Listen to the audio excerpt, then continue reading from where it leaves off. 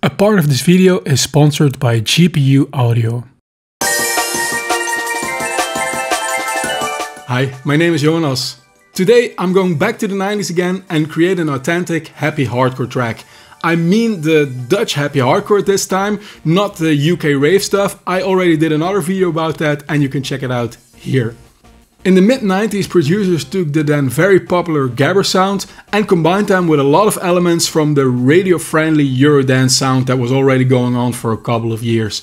They also sprinkled in some trance here and there, mainly the German rave records do that quite a lot, and of course it also still has this typical UK happy hardcore rave vibe, although this really is a thing on its own. For this video I'll focus on the commercial sound that was produced by mostly Dutch producers between 95 and 97. At that time the charts were topped by DJ Paul Elstak, Charly Lownoise Mental Theo, Nakatomi, The Party Animals, Technohead and many more. Some of these tracks have ties to the actual Dutch hardcore scene, but many of these things really became a thing of its own.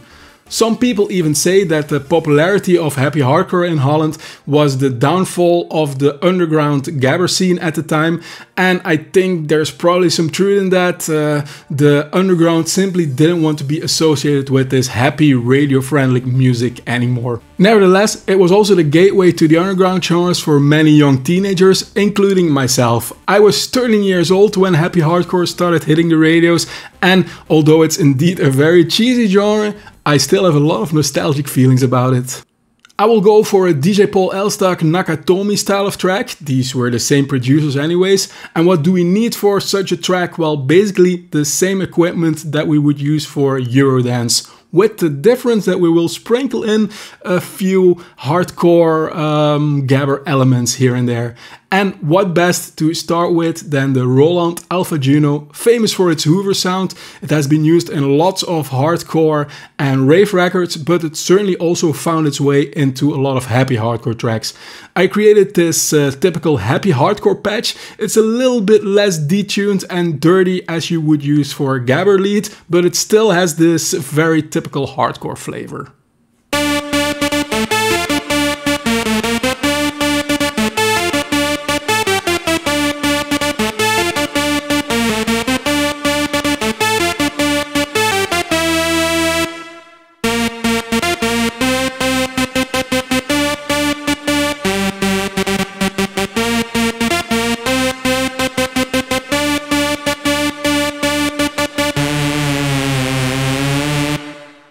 Now let's program the beats. As was common for many of these 90s genres, it's going to be mainly TR-909 stuff, with the exception of the kick. That's going to be actually a synthesizer kick, and I suspect that many happy hardcore tracks and Eurodance tracks actually sampled it from the same source or similar sources.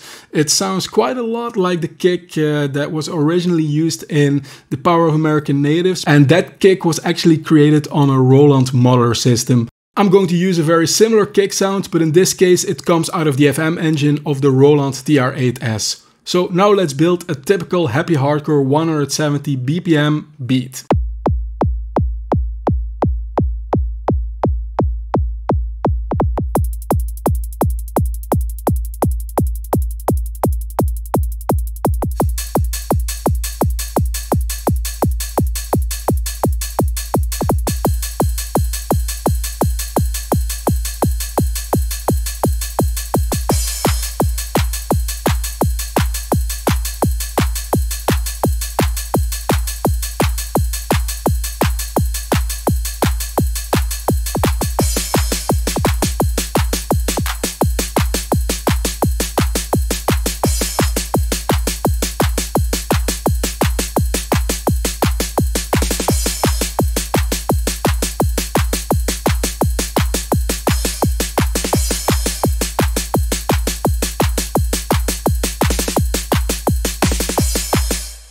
This genre shares a lot of things with the earlier 90s UK rave sound, and that includes breakbeats. But instead of the main beat here, it's more of a supporting thing. Well, let's use the most typical one we can find. Let's introduce the aim and break once again and mix it in with the beats we already programmed.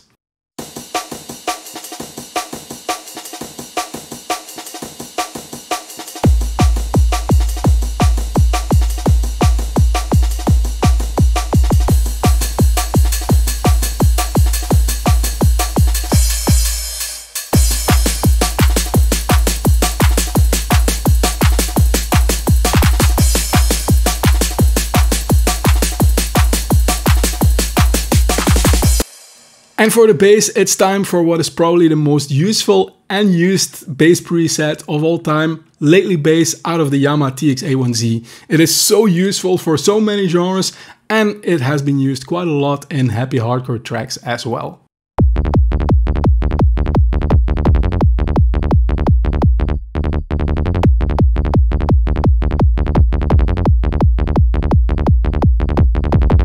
I'll add this other famous Yamaha FM organ patch from the FB-01 for more 90s flavor.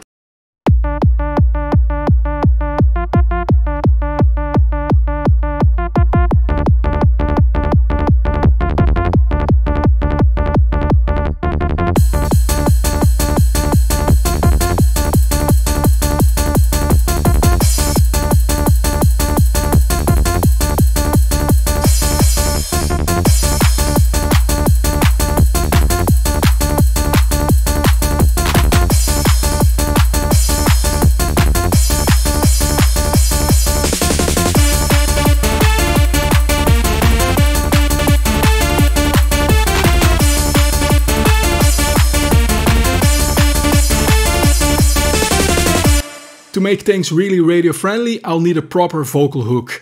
I could go full on Eurodance and get a singer and a rapper, but I'm going to stay a bit more close to the original roots of the genre, sample another track and pitch it up a little bit until it's 170 BPM. You will probably recognize this vocal.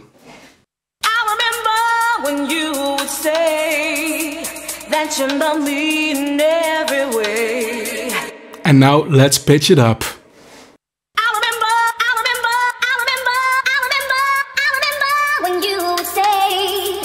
You love me in every way. You love me once, you love me twice, but my boy haven't been so nice. With that vocal hook in place, we can add some melodic elements. For some reason, bells were used quite a lot. One of my favorite examples is actually a German happy hardcore rave style track, Dune, Hardcore Vibes. In that track they used the Korg Wavestation for the bells, I think.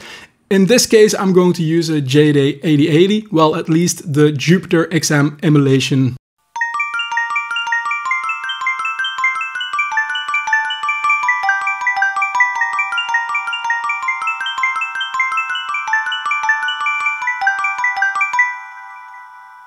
Now let's add some chords from the Korg Wavestation, well, at least the emulation of the Wavestation, to fill out the background some more.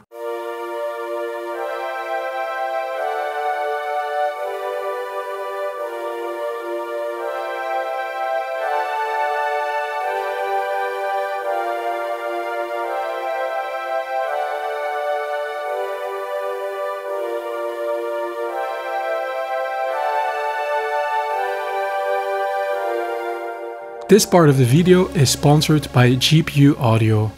Nowadays computers pack incredible power and we have been able to make good use of it for music production.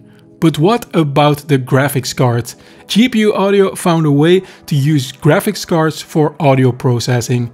This seems like an obvious thing to do, but actually it's a very hard problem to solve, as the standard DSP algorithms aren't optimized at all to run on the many cores of a GPU. They have been able to solve this problem and can parallel process many DSP workloads with minimal latency. GPU Audio have officially announced partnerships with AMD and Nvidia, and they have Apple support coming soon. Following the release of the early access Convolution Reverb, they're releasing a beta suite of plugins featuring all kinds of classic audio effects, all powered by your GPU. The first beta suite release will be the Modulation Bundle, featuring 3 essential production effects: chorus, phaser and flanger.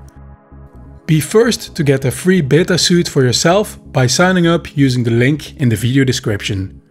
Prepare for a full collection of GPU powered audio plugins. Choir patches are also used in happy hardcore tracks quite a lot. You could find them in basically any Roland, Yamaha and Korg module of the time. I'm going to use one from the Yamaha CS1x. It's a synthesizer from 1997, so it's at the end of the happy hardcore period, but I think it still counts. If you want a more authentic choir sound, you could probably check out the Korg 01W, which was used quite a lot by Charly Lownoise for the choir patches in their tracks.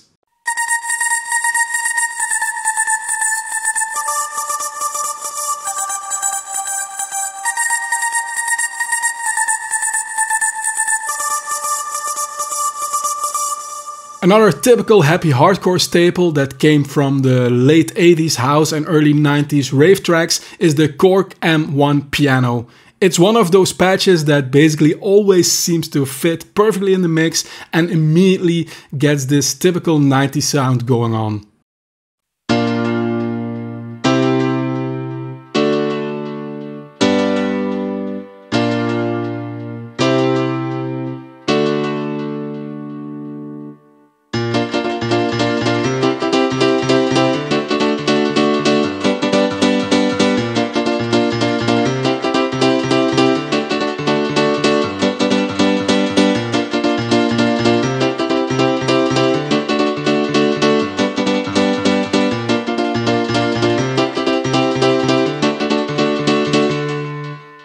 So now let's listen what happens if we bring all these melodic elements together.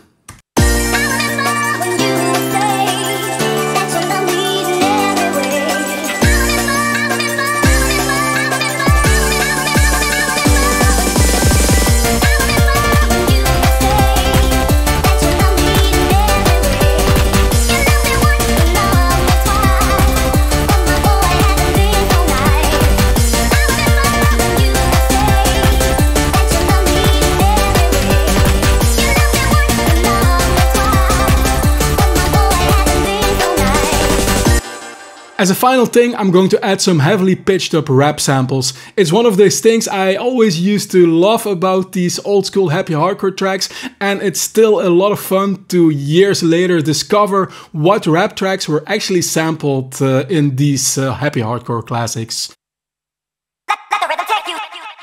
Let the rhythm take you. Let the rhythm take you. Let the rhythm take you. Let the rhythm take you. Let the rhythm take you. So now I have more than enough elements to build a full happy hardcore track like we're back in the 90s. Let's check out the final result. I think it worked out pretty great. It seems I've been born 10 years too late, or I could have been scoring lots of happy hardcore Dutch chart hits. Well, I'll have to do YouTube for today. Let's check out the final track.